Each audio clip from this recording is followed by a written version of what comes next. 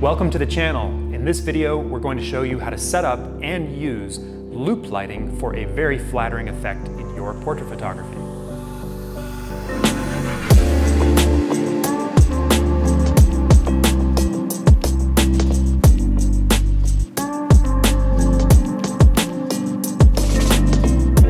Hey, it's Matt Anderson from Viewfinder Mastery here, where we teach you all kinds of skills that help you take your photography further. If you're new here, make sure to click that subscribe button and you'll find all of the links to everything that we've used for equipment in this video down in the description box below. Light is such a crucial aspect of portrait photography, and it's such an important creative factor when it comes to the mood and the look of your photos.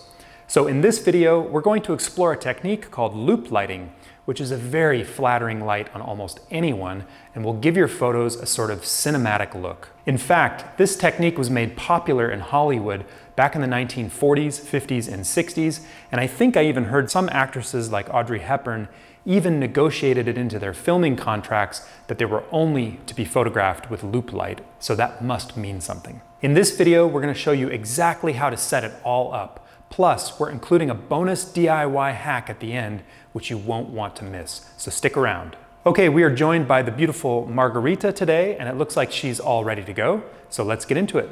Okay, first things first, what the heck is loop lighting?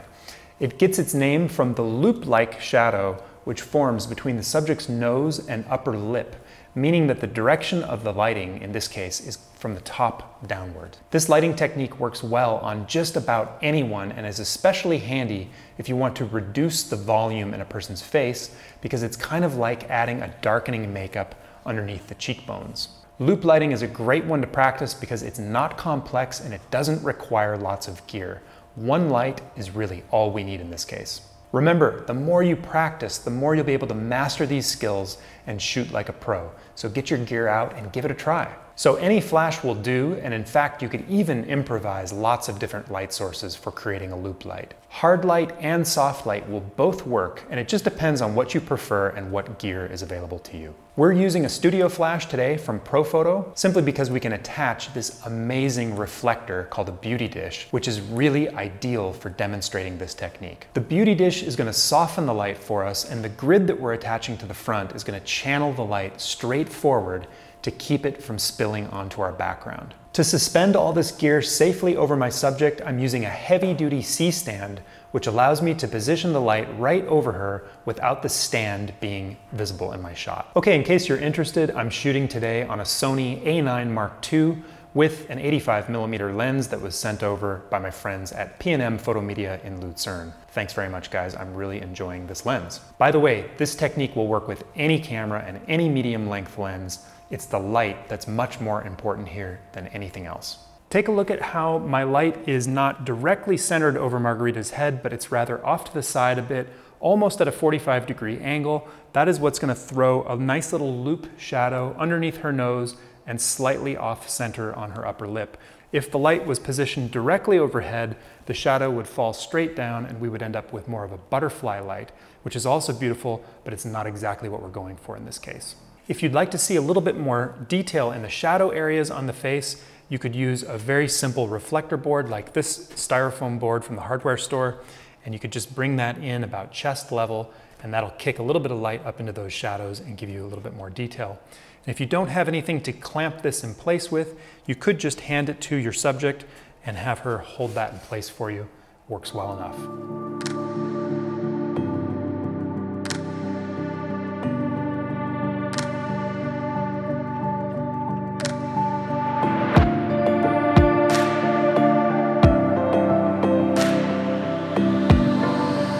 So I encountered a little bit of a problem with my reflector board. As I positioned that in front of Margarita, she was having a little bit of a hard time coming up with poses where she didn't actually knock into the board itself. So we pulled it out of the way and we put up another studio light with an umbrella, big white umbrella. It's right behind the camera and it's just putting a nice soft fill light into the shot.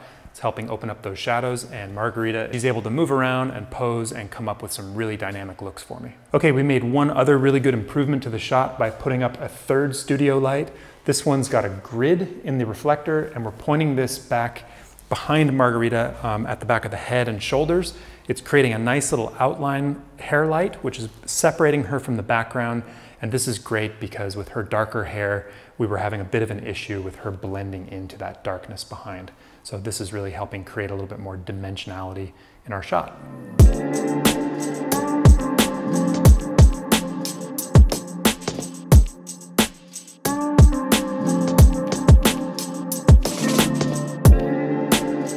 Okay, I promised a bonus hack, so here it is. A beauty dish is an expensive and specialized item which creates amazing light.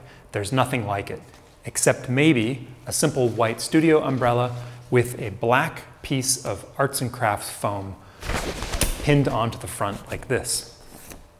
The problem with white studio umbrellas like this is that they tend to be much brighter in the center, which is also the part that's closest to your subject. You can reduce this problem by eclipsing the center of your umbrella with a black piece of arts and crafts foam or something similar. Just wedge it over the pointy part of the umbrella like that. It's not a perfect match, but I bet most people couldn't tell a huge difference if you put these photos side by side.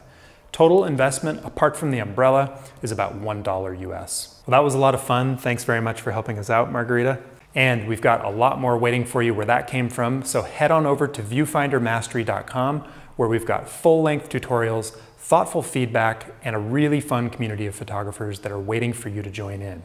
And while you're there, go ahead and download our free Top 10 Purchases Guide if you'd like some advice on must-have gear items that won't break the bank. Don't forget to subscribe so that you don't miss our next video, and we'll see you in the next one. Thanks for watching.